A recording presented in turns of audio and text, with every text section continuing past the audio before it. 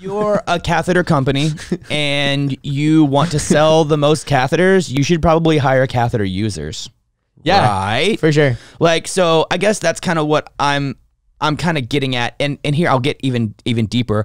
I really think YouTube and social media marketing is a way for disabled people to escape poverty, and to be able to find a new career path and a new job in a new industry, in a new world, in a new market.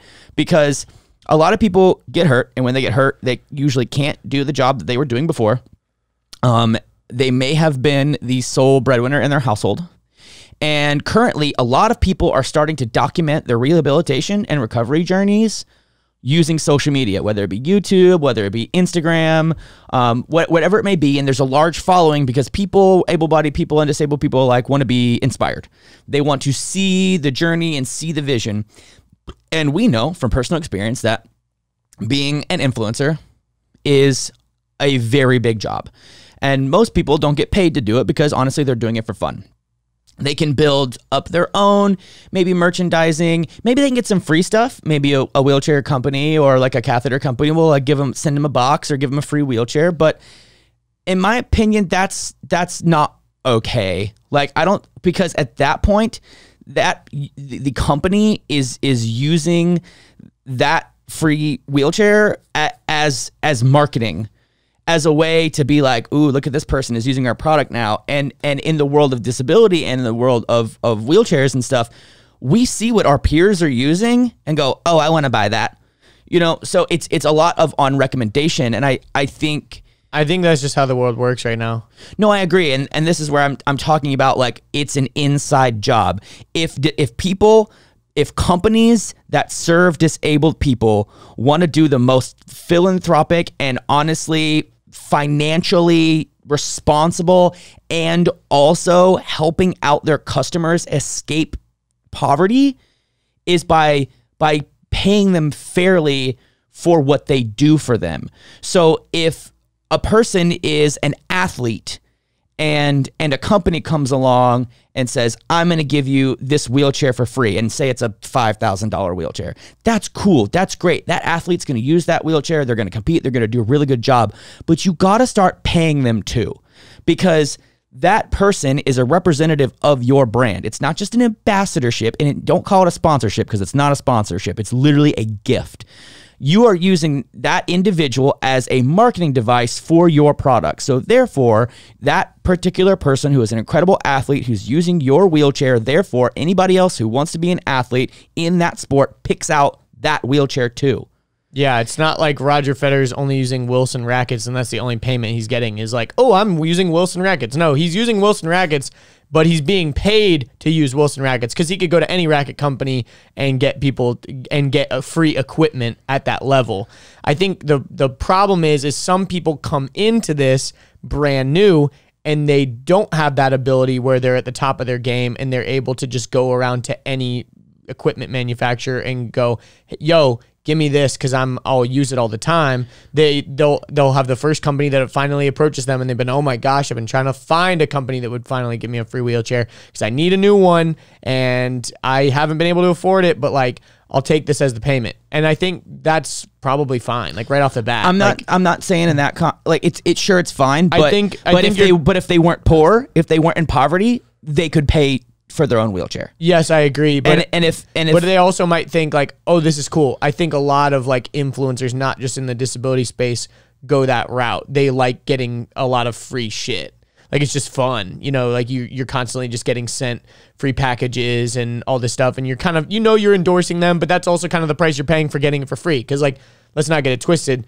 The thing that you are getting to use is also a benefit. Like it's not like it's worth nothing to you. I'm not disagreeing with that, but I'm saying if someone is taking the route of trying to become a social media influencer, to have a business, to make money, to not have to be on a Social Security disability check, and to make the equivalent amount of money that they were making before they got disabled, it's time for the disability community, businesses to start paying fairly.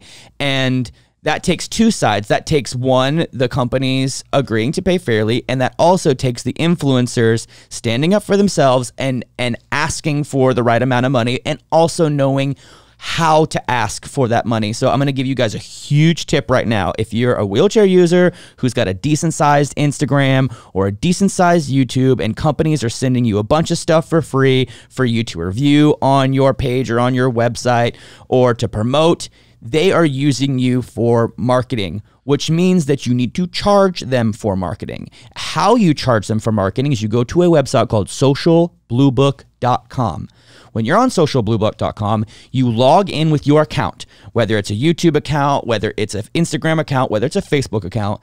And when you log onto the account, it pulls up all your data and all your analytics, and it shows you the value of each post. So if you put an Instagram story, that has a certain amount of cost. An Instagram story where they tag the brand, that's a cost. A picture, that's a cost. A video, that's a cost. A full video, and we're just talking Instagram.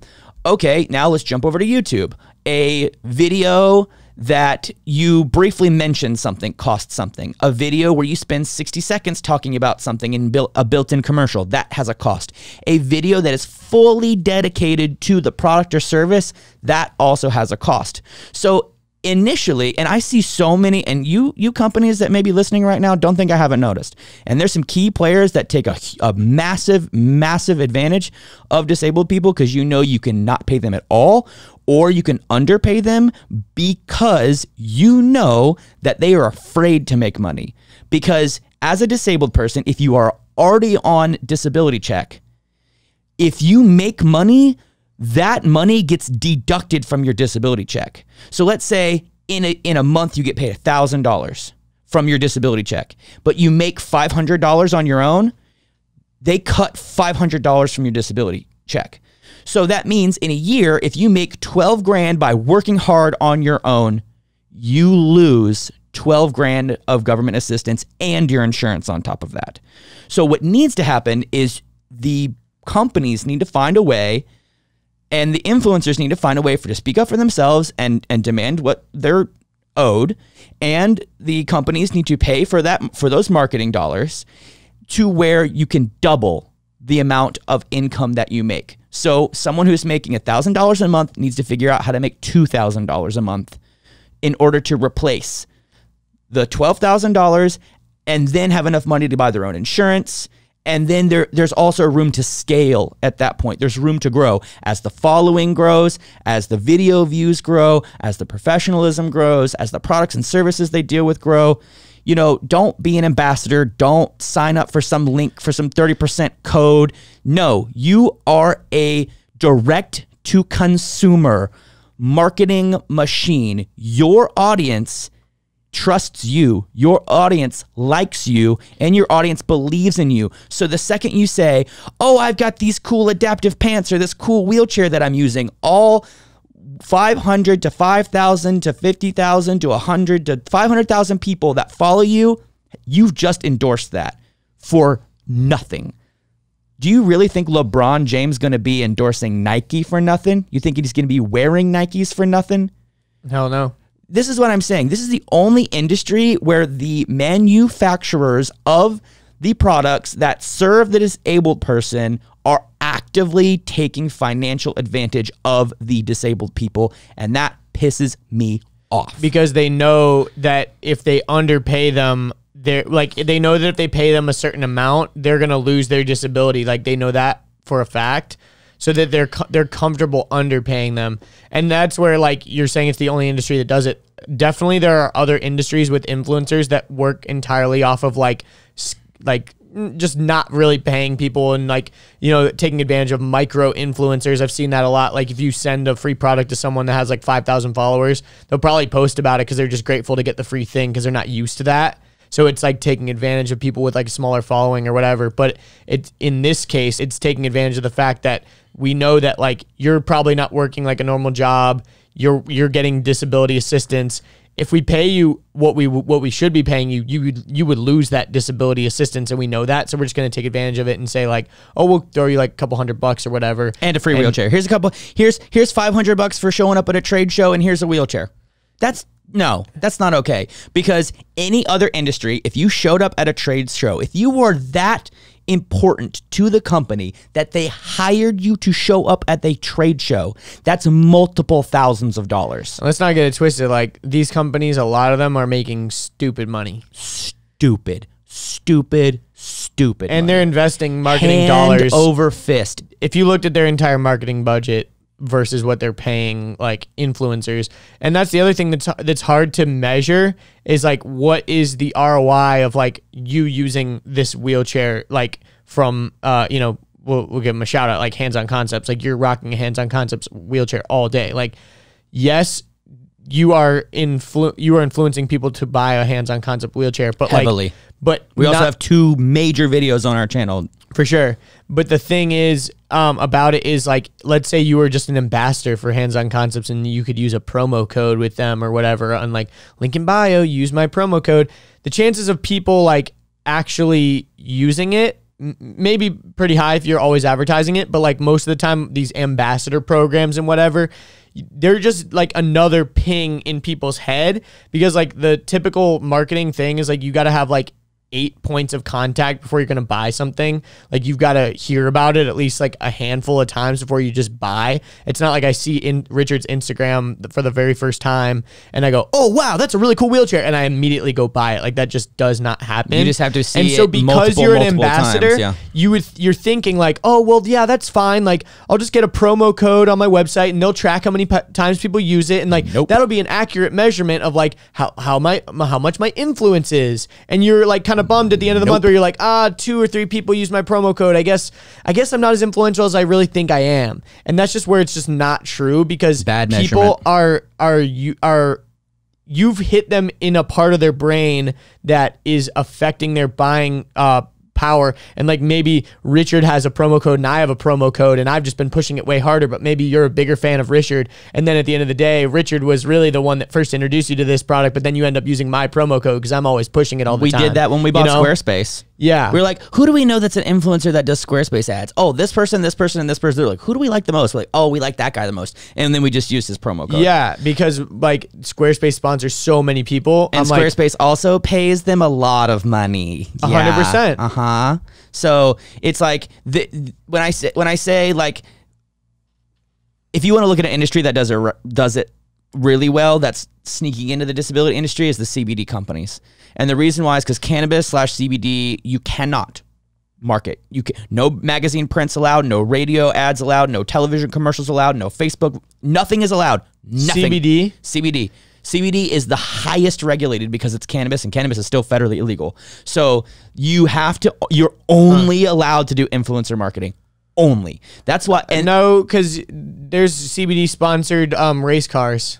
Dude, I know this girl. That's not billboards and magazines, and like it's a different classification. At Lifetime, there's CBD commercials on the TVs. I think it's within Lifetime. But that's Lifetime's TV network or whatever. Yeah, I don't know. It's like tobacco. It's just like tobacco. But tobacco's not allowed to have it. Like, it's a shill company that reps it. Like, there's literally race cars that say CBD MD on them. I guess what I'm just trying to say is there are plenty of industries that have figured out influencer marketing, that have figured out, and also companies, by the way, you know that you're going to make 4 to 5 times that money back, right?